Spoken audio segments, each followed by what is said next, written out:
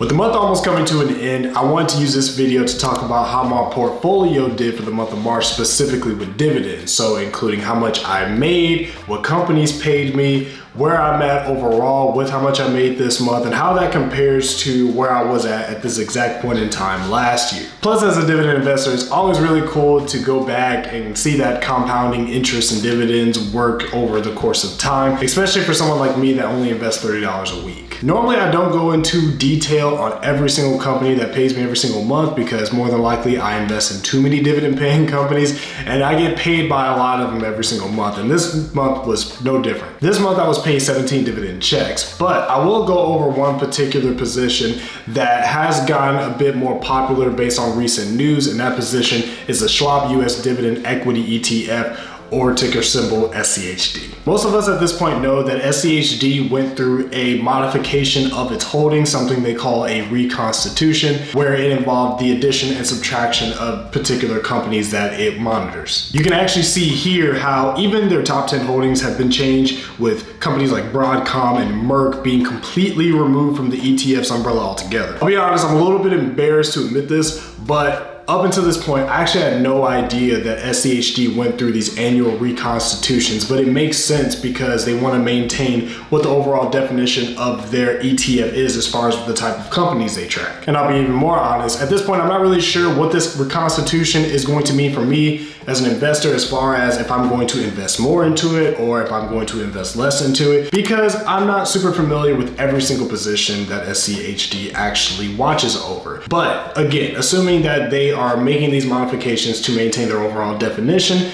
then at the least I will continue to invest into them as frequently as I was in the past. Regardless, I invested about $75 into this position for the month of March after selling some older positions, which led me to make $2.95 in dividends, which for me isn't too bad. So besides SCHD, here are the 16 other positions that paid me dividends for the month of March. To start off the month, I got paid $1.92 from UPS, then $2.33 from ExxonMobil, followed by $4.97 from Target, 70 cents from Global X Super Dividend US ETF, 99 cents from Microsoft, 69 cents from Stag Industrial, $1.69 from McDonald's, $1.94 from Realty Income, $1.21 from Main Street Capital, $2.29 from Home Depot, 87 cents from the S&P 500 High Dividend Low Volatility ETF, $2.46 from Global X Nasdaq 100 Cover Call ETF, 77 cents from the iShares Semiconductor ETF, 10 cents from Nvidia, $1.52 from Main Street Capital yet again, and $1.27 from Digital Realty Trust. That resulted in me making a grand total of $28.67 in passive income, which, aside from being a new all-time high for me, is also a little above 30% more than what I made in March of last year. Also, my average payout at this point is $25.33, and my total dividends for the year so far is at $76, which is almost $20 more than after March of last year. Investing in dividend stocks and ETFs for me is great for the primary reason of seeing that passive income hit my portfolio every single month. And again, as somebody that's a long-term investor, I feel like it's very important to consistently track your monthly dividend portfolio,